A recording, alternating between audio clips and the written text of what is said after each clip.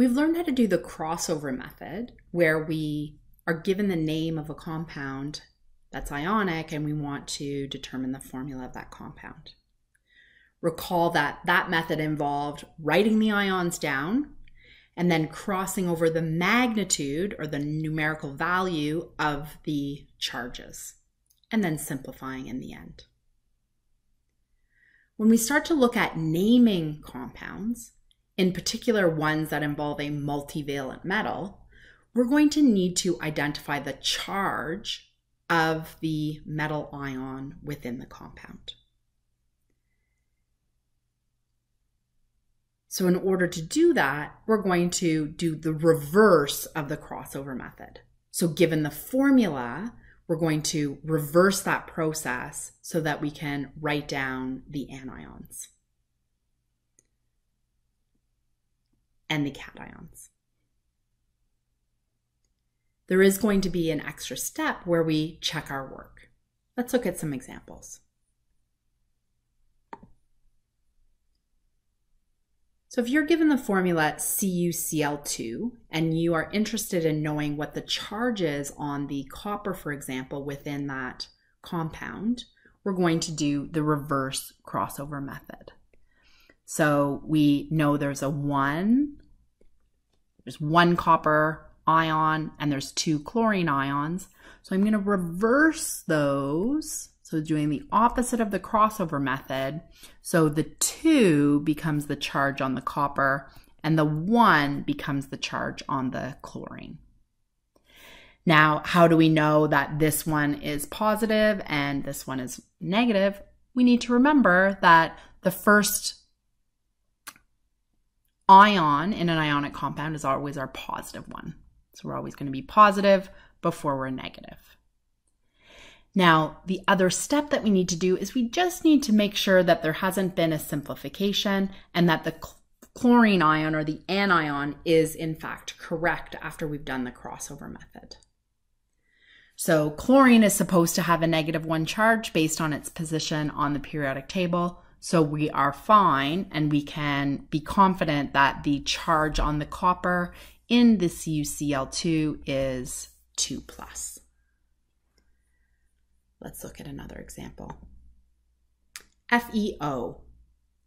So there is 1 iron and 1 oxygen. The first is positive, the second is negative. So that leads me to Fe+, O-. So now I need to check the anion, the oxygen.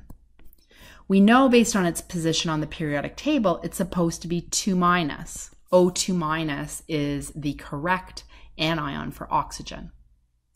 So we're going to have to adjust these in order to correct that. And we're going to do that by multiplying both of them by 2. So we're going to end up with a 2+ and a 2-.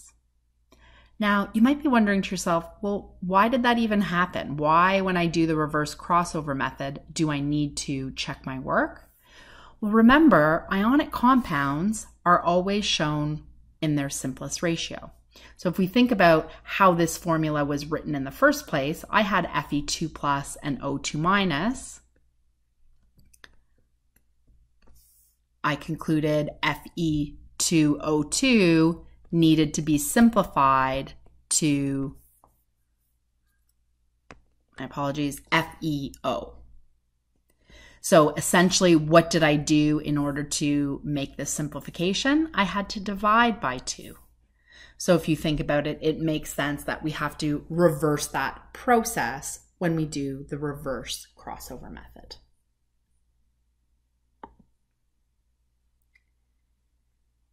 Now I'm going to look at a couple of examples here that involve polyatomic ions. This might be something that you want to come back to later if the polyatomic ion throws you off a little bit at this stage, right? But it is still helpful to have a look. Okay, so PbNO3, 2. So I've got this group of atoms that has a charge.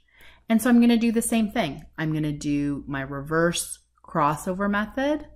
My 2 is going to come up as the charge on the lead. Positive before I'm negative, so there's the positive charge, and then the NO3 now has a 1 minus charge.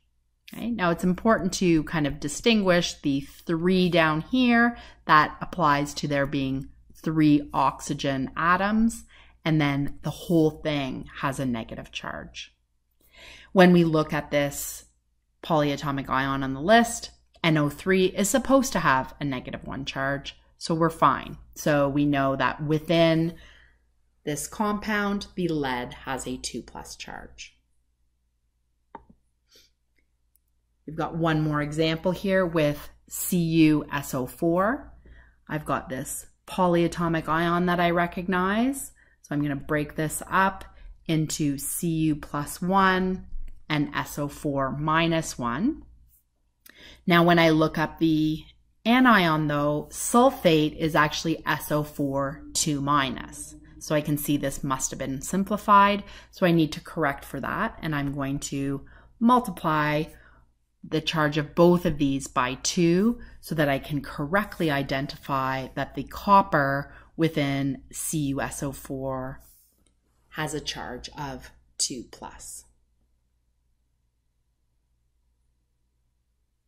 At this stage, this is just a small skill that we're working on. You'll see that it'll be useful when we are naming ionic compounds that involve multivalent metals.